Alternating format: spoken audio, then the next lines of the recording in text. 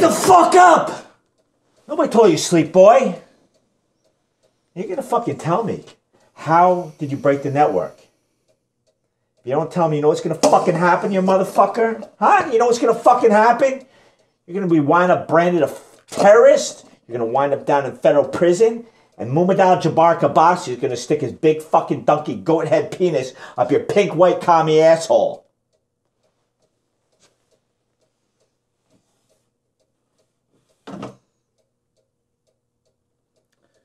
See, you don't know, man. Fucking sister to Desire's invention. Tell me about it.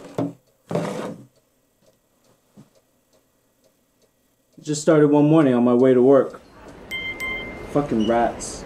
Always on their fucking phone, checking their emails, obsessed with their emails. Fucking hate them. I'd answer 70 of those motherfuckers. Just so that I could have 70 more waiting for me once I got back from the weekend. So I took down the fucking network. Yeah, I fucking took it down. It's my gift to the world. Merry fucking Christmas. Listen, man.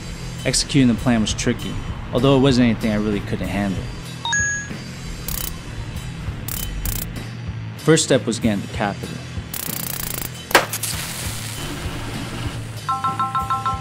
The money would then be used to produce a bulk order of custom UEFI and BIOS chips that would then be installed and distributed in all manner of motherboards and internet-enabled devices.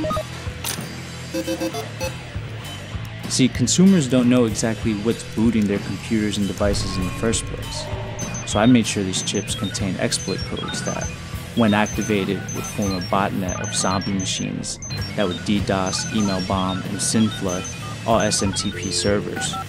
Excess chips were then sold on the dark net for Bitcoin, which was used to pay anonymous hackers who were helping with the DDoS attack. Once the plan was mapped out, it was just a matter of producing more and more chips. And the rest was just getting to work.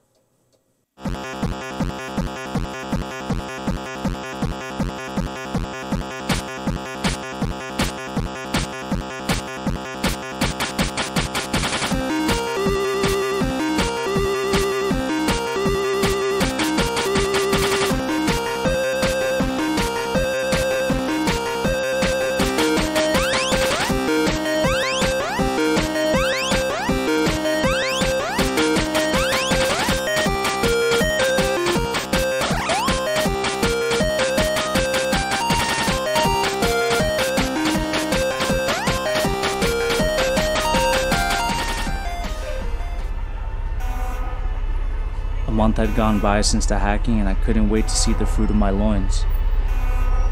But what I found out instead was just how fucking naive I was. By that time, most system administrators started rolling out patches for the exploits. And although we did disrupt a large percentage of email traffic that caused financial losses to corporations, it wasn't enough to stop those fucking emails.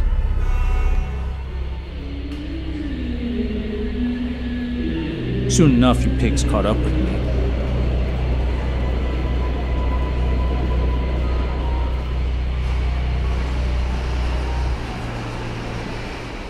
All in all, it really doesn't matter though.